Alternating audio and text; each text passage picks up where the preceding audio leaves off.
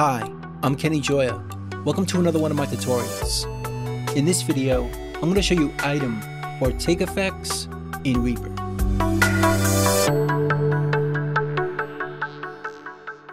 So I have a project in front of me here with a drum loop and some strings.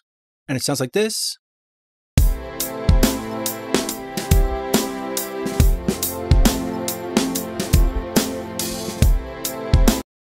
As you probably already know, if you want to add effects to your tracks, we go up here to the track control panel and hit the effects button. That opens up the effects browser where we can add effects to our tracks. But we could also add effects to our items. Let's select this item here, go to the item menu, and go down here to take and choose show effects chain for active take. We could also do it by right-clicking the item, go to take, and choose that menu option over here. Or the quickest way is using the keyboard shortcut right here, Shift-E. Hit that keyboard shortcut, and the effects browser opens up where we can add effects just to that item. Let's add an EQ to that drum loop. Right here, re-EQ, and here's the effect that's now on this item. Let's turn it into a low-pass filter.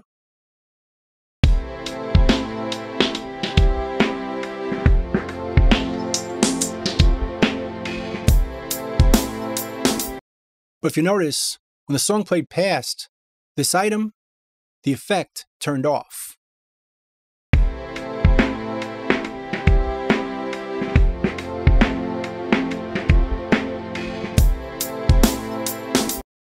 Because that effect is only on this item.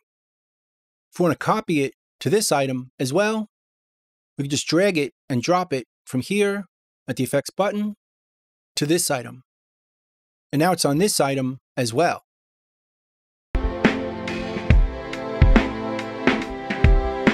Now we could change it to something completely different.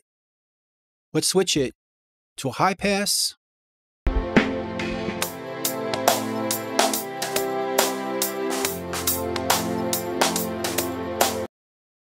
So now we have two different effects on each item on this track.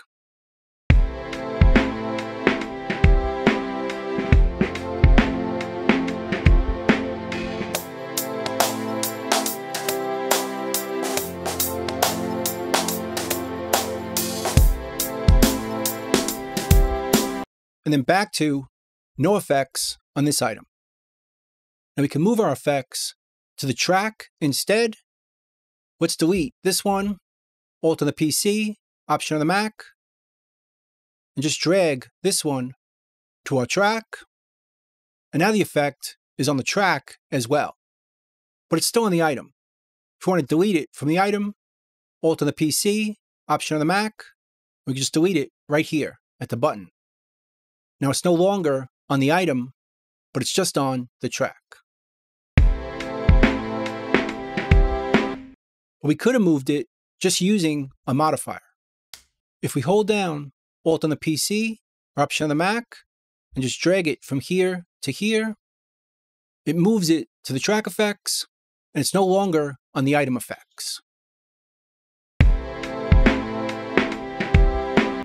So we can move it quite easily with that modifier. Let's put it back on the item.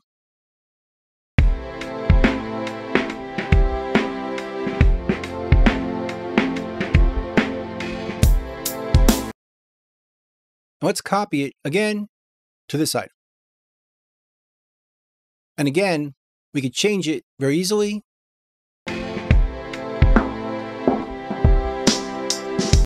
To a high pass.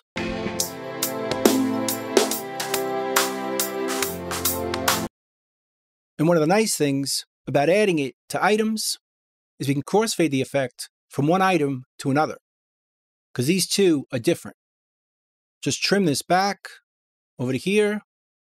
Now the effect on this item is going to crossfade to the effect on this item, like this.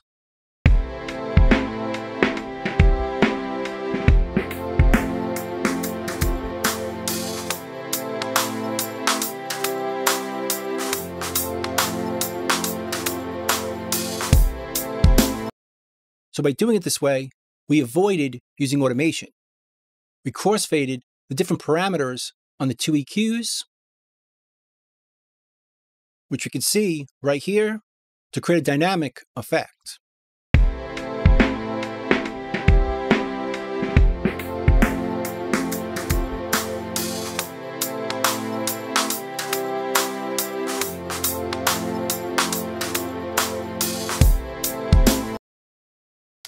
Now, if we want to copy this effect from the loop to the strings, just drag and drop it the same way. And now that effect is on the strings as well.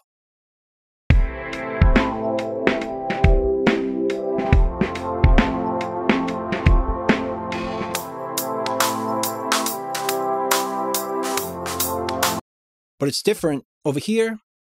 So if we want to recreate it, just split our items, one here and one here, delete the effect right here, and drag and drop this one over to here.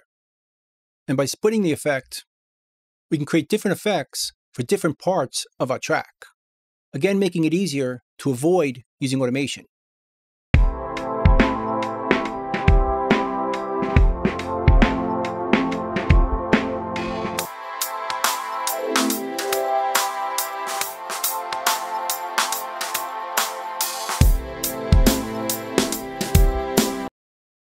Now, because this effect is a take effect, we can actually have different effects on each take. Let's duplicate this loop right here. Duplicate active take, and we can add a different effect for each one of these takes. Let's make this one a high pass.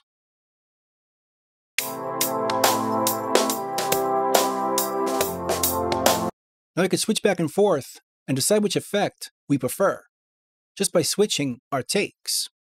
By clicking them,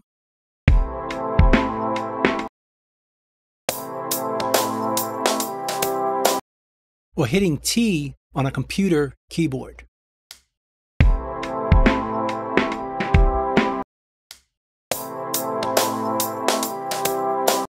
So it's very flexible to add different effects to our items and also to our takes.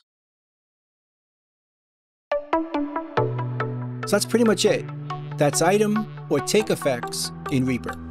I hope you learned something, hope you could use it, and I'll see you next time. Thanks.